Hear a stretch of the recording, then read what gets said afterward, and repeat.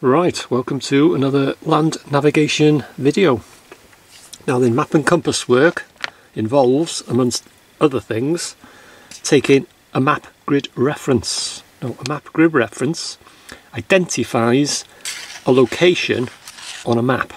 And I'll give you an example of taking a map grid reference of that footbridge just on the corner of that Roma there. There's a little footbridge there. So I need to take grid reference for that footbridge. Now then, grid reference, the eastings are always given before the northings. The eastings are the vertical lines that run east across the map, and the northings are the horizontal lines that run north up the map. So the eastings are always given before the northings. And that is the main mistake a lot of beginners make. Set at the easting before a northing, they give a northing before the easting. And there are a few tips and tricks to help you remember that an easting is given before a northing. Is firstly, in the alphabet, E comes before N. So E easting comes before N northing. So you've got your easting and then your northing. Or you enter your house, you go along the corridor and then up the stairs.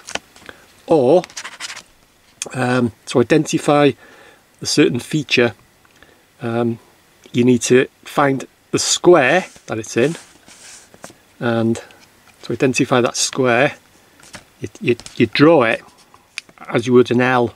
Majority of people draw an L like that, down and across. That is how you identify the square that your feature you want to take the grid reference for. It's the easting, it's the line to the left, and it's the northing, the line at the bottom of the square. So it's the easting and the northing. So as you can see, that line is 07 and that line is 67. So that's the easting, that's your northing. So you take your easting and your northing as you would draw an L. Majority of people draw an L like that. So that's your easting before your northing. So there's just a few ways just to remember the easting comes before a northing.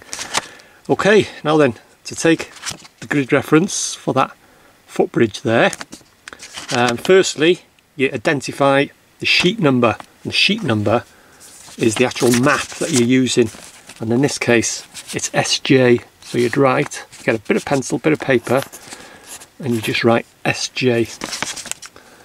Your paper to one side. Now then, eastings before northings.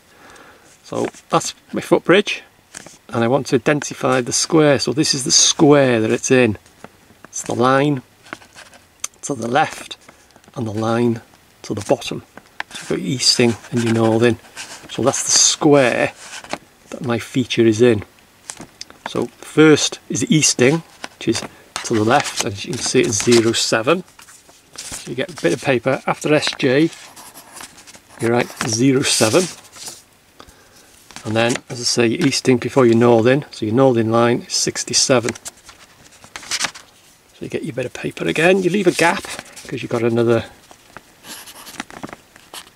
so that's your 67. So that is your square number. SJ 0767 identifies that square that your feature is actually in. Okay, now then, to get your 6-figure grid reference, you can guess in tenths, 07, and then in tenths you can guess it's what, 3ish, and then 6, is it, or 6.5, something like that. You can guess it or guesstimate it. You're going to be pretty accurate, but I recommend just get yourself a Roma. A lot of actual base plate compasses will have a Roma on them, or you can just get a separate Roma like I've got here. And all you simply do is you get your corner. Well, you first find your scale, as you can see there, fits the square. They'll come with different scales on them, but this one is 125, so it fits like that. So you get your corner and you actually place it on your land back. In this case it's the footbridge. Okay, so then you got your SJ07, which is your easting, and then you got on your easting line, it's on number 3, so it's 073 you got on your bit of paper, and then your northing, so you can see there on your northing line 67, it's on 6 on the Roma. So after your northing on your bit of paper, you write 6, and that is it. It's as simple as that. So that footbridge, the grid reference to that footbridge there is SJ073676, and it's as simple as that.